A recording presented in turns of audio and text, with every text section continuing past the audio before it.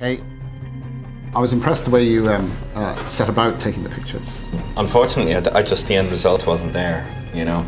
Our problem was that, you know, trying to be too relaxed about things. You need to have a bit more of an edge to you, I'm afraid. Yeah. Organic farming is a great option for you, I think, you know. So, I mean, unfortunately, with a combination of, for those reasons, it's a no, I'm afraid.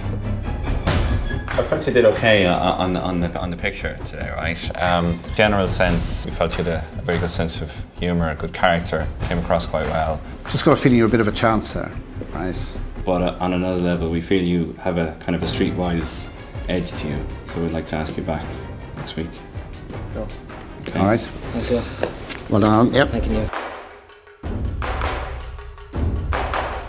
First of all, you did your homework very well. Mm-hmm. That's good to see. You actually seem to understand what we're doing here. Yeah. There's a good picture here that you took at the table tennis. We're very pleased with that one, actually. There's just that big question mark about you, though. We just feel that there is this big element of, you know, if the first bad event, you could just hightail it back to Donegal and pick whatever's next on the list. We felt your sports knowledge wasn't as good as what we had hoped. You know, it didn't come across that this was the absolute area of photography that you had kind of made your mind up on. Unfortunately, we're not inviting you back for next week. Your photographs and so on, they do show promise. Overall, the good actually outweighs the bad, so we actually want you to come back next week. Excellent. All right, so please accept it. Well done. Okay. Thank you. Okay, all the best. All right. It's been a long day, but James, Alan and Paul are through to the next round. In just a few days, they'll start 2 weeks' work experience at Inpho Photography and battle it out for a 6-month contract.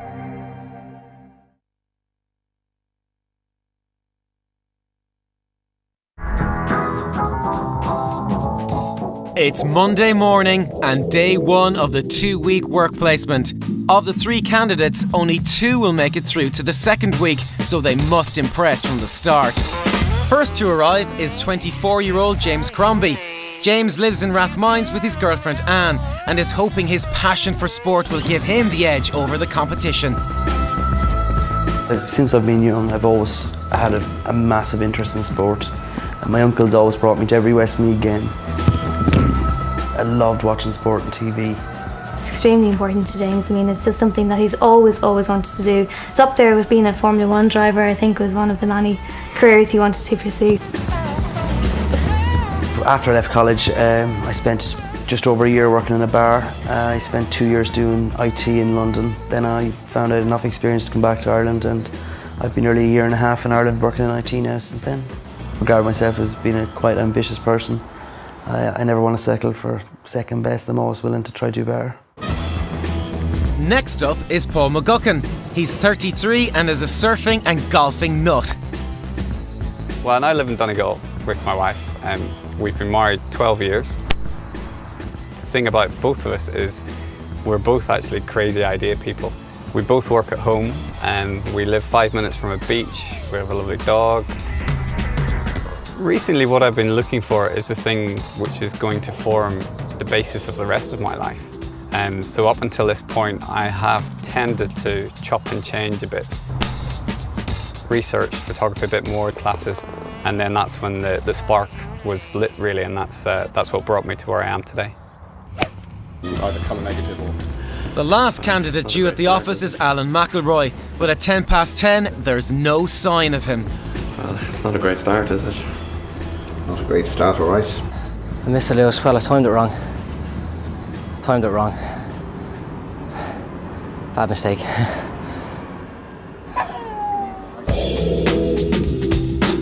Alan is 25 and studies media at Ballyfermot College. He's also a stand-up comic in his spare time. I'm Alan McElroy, and don't worry, I'm going to be short and sweet, just like me Mickey dipped in sugar. In my family, there's a brother and a sister. They're younger than me, and a mother and a father and a dog.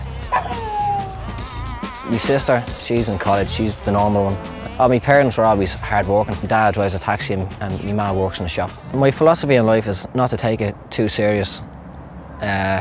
You know, enjoy yourself.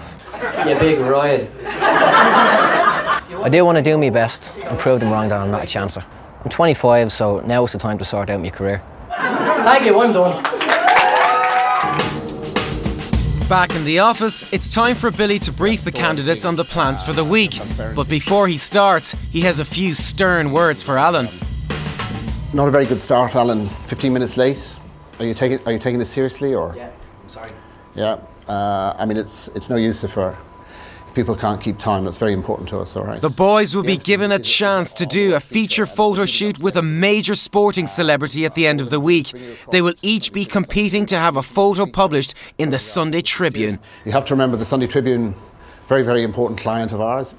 We're looking for creativity, a photograph that stands up and will be published in the paper.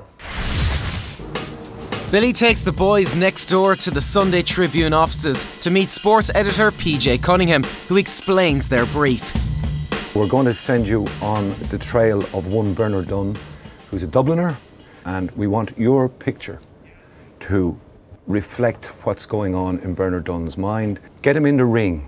Go low and look up at him, go high and look down at him, or maybe bring him somewhere from left field.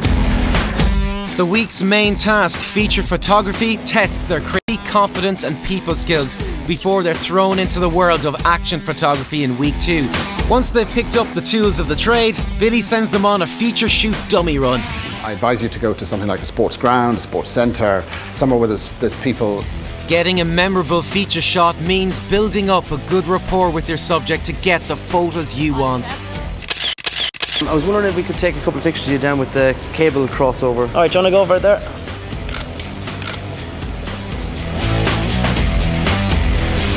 Can you do? What's the maddest thing you can do with it?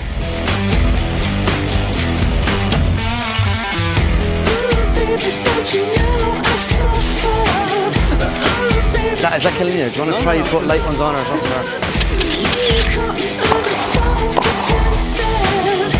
That's it, I'm done. It's background. So if you did it, if you did it, so you were here and Kieran was here.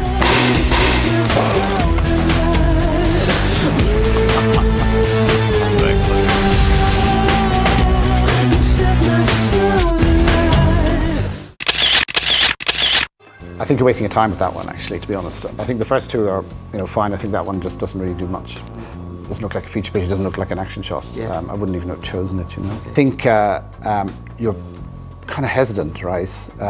You're not, you haven't got a huge amount of confidence in what you're doing, right? You need to up that confidence. I'm quite pleased with this one because you've actually used slow shutter speed and you've actually tried to do a little bit something different, which is good. I was also kind of impressed that you took it upon yourself to go straight into Photoshop and to do it yourself. You didn't seem to be very decisive about what you wanted done, right? You're the best in terms of the rapport with the people, right? Your photographs are actually closer in, you're actually obviously communicating with the person. That's vital when you're doing features, right? Now, the main reason that you're here is because we think you're very streetwise, right? And you're smart, and that you would have ability to adapt, right? Now, you're doing okay, but I think you're a bit distracted. With mixed reviews from Billy on their first feature photos, the candidates reflect on their first day's work.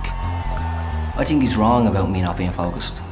I'm very focused, like I put in a lot of effort in the photographs. I knew where I wanted to take and I took them.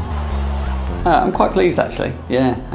The thing is if I build it up and think, oh yeah, I think I'm doing really well, I'm going to get through, then you could bite me in the arse, so I've got to be careful of it, I don't think I lack in confidence, but I suppose it's kind of the way I probably come across sometimes. I need to be a bit more assertive and a bit more decisive in what I'm doing. I think from a standing start, to be told to go out, organise something, come back with a picture at all was an achievement. Paul, he's actually, the concept of the feature picture, I think he's got a better idea than the others.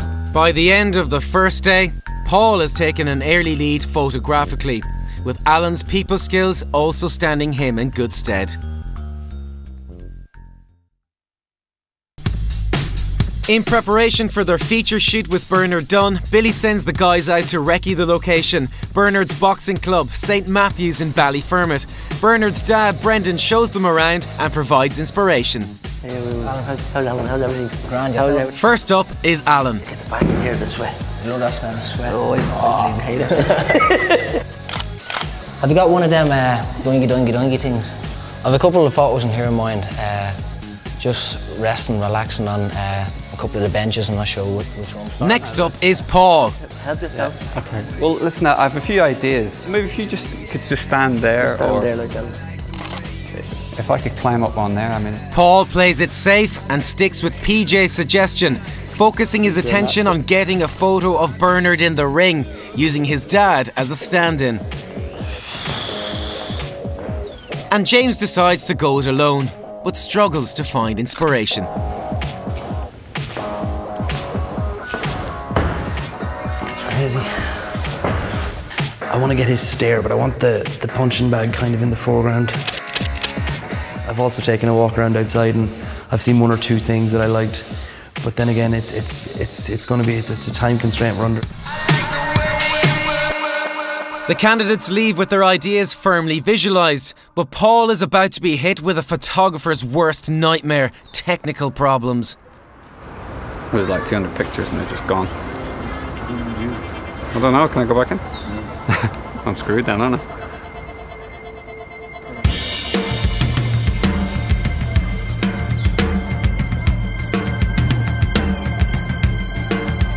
Back in the office, Paul turns to Billy in the hope that he can solve the mystery of his missing photos. They might still be there. They might still, hang on, I'm just, there you are, you see, there they are. Are they there? Yeah.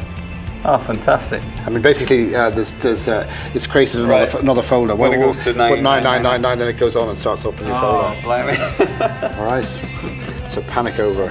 With their features shoot with Bernard only a day away, Billy gives them a few more tips. What I'm going to do now is I'm going to show you some feature shots to give you some pointers. The association here between Brian O'Driscoll and fantastic rugby player can walk on water. There's a combination of really good preparation and then the spontaneity, right? So when I set out to take that picture, that isn't actually what I thought was going to happen. I thought he was just going to be standing there. But then when he started mucking around, then it turned into a picture. So you've got to allow for that sort of thing to happen. Ken Doherty, right, the snooker player. He's not getting him to just sort of stare at the camera. He's getting him slightly distracted. Something kind of edgy about the picture, right? There's a definite communication between the photographer and the subject. This was a photograph by Morgan Tracy, but it's actually won a worldwide award as a rugby photograph. You've got to look for something different, and that is an outstanding feature picture.